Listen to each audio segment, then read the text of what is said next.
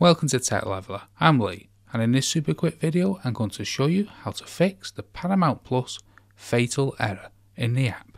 So if you're getting this error code, the first thing you want to do is head into the App Store and then search for Paramount Plus.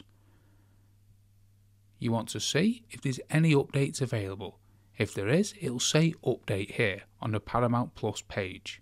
If there is an update, update Paramount Plus. Then if there's an update and you've done it, try logging back into Paramount Plus. If that doesn't work, what you want to do then is come to the main page and then head into your settings. Once you're in your settings, come down to General. Then within General, you want iPhone storage. You want the iPhone storage page to load. Then come all the way down and find the Paramount Plus app. Then you want to offload the app. Then offload the app again. This will sort of refresh the whole app. Then you want to reinstall the app. Once it's reinstalled, this will be pretty quick.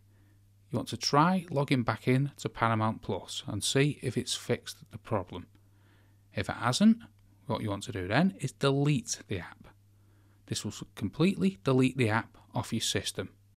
Once you've completely deleted the app, you want to head back to the App Store and then re-download Paramount Plus.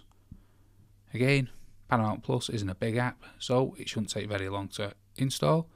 Now you want to try to log back in, and that should fix the 6040 error code. You will have to accept all the terms and conditions again, but that's how to fix the Paramount Plus fatal error in the app. Hope you found that video helpful. If you did, smash the like, smash the subscribe, and most of all, thanks ever so much for watching.